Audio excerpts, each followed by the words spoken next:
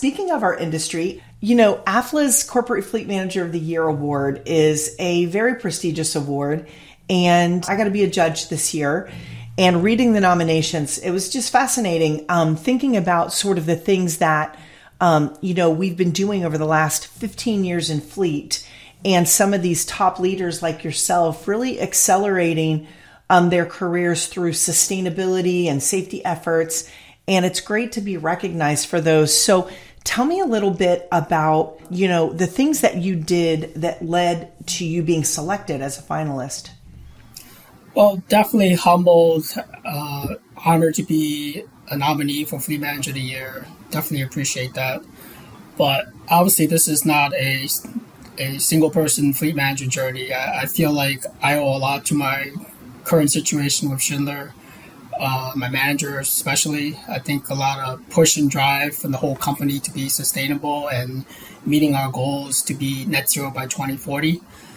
It's amazing. As I said in the article, we really created our own playbook here because there wasn't one, to really follow as far as sustainability and electrifying our fleet. So I believe a lot of fleet managers are going through the same thing, kind of struggling where we need to be as far as meeting our sustainable goals. So, I think for us, we kind of went full steam ahead and, kind of learning and doing at the same time, but taking some risks as well.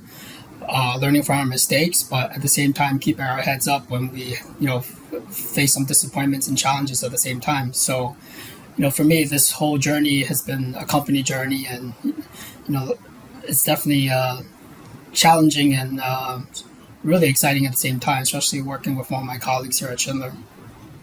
Yeah, I think, I mentioned sustainability is a huge passion for me. I think it has been my whole life in one way or another, whether it was recycling or things that, greening or planting trees or whatever the case may be. But in fleet, I feel like we have such a great opportunity, even though we're emitting, things into the environment, we're driving a lot of miles, we're managing vehicles with different types of fuels. I think we have a great opportunity to, get to that net zero, right?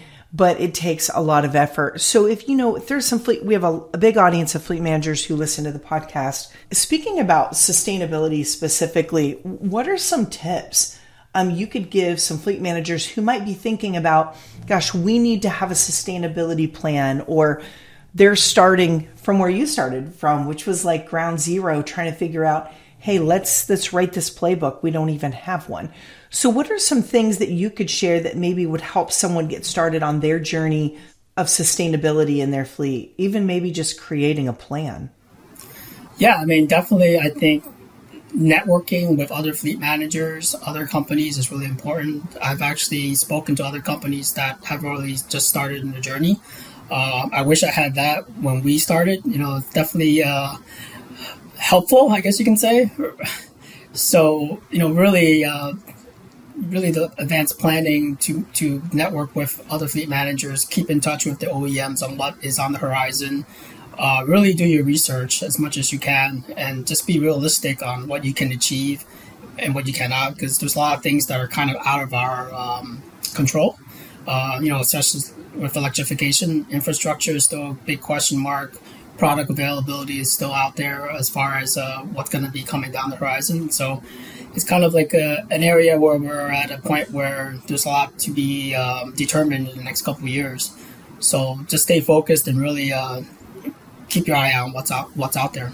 Those are great tips. And I think, too, when I think about sustainability, we can't just switch all of our vehicles out, So there's other things we could be doing, lightweighting our fleet, looking at opportunities to take weight out of assets so that they can run more efficiently and burn less fuel. There's great ways to recycle some of the components that we're using in our vehicles. Think about upfits and vehicle bodies and things like that, and building for making those bodies, those upfits last longer, chassis to chassis, and reducing waste that way. So there's just a lot. I think there's no silver bullet.